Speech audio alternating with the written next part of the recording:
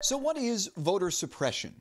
It's actually part of the U.S. Legal Code, Title 18, Section 594, to be exact. By definition, voter suppression is any effort, either legal or illegal, by way of laws, administrative rules, or tactics that prevents eligible voters from registering to vote or voting. In practice, it's enforcing voter ID laws, closing polling places in certain neighborhoods, reducing hours, or purging registrations. These tactics disproportionately impact communities of color and the elderly. The Voting Rights Act of 1965 tried to eliminate them, but in 2013, Supreme Court case Shelby County v. Holder rolled back a lot of these protections, especially in southern states. In a 5-4 decision, Chief Justice John Roberts wrote the law was based on, quote, decades-old data and eradicated practices, and that there was, quote, no longer such a disparity for communities of color. Justice Ruth Bader Ginsburg famously dissented, saying that's like, quote, throwing away your umbrella in a rainstorm because you are not getting wet. Since that decision, 25 states, many in the South, have put in place new voter restrictions like ID requirements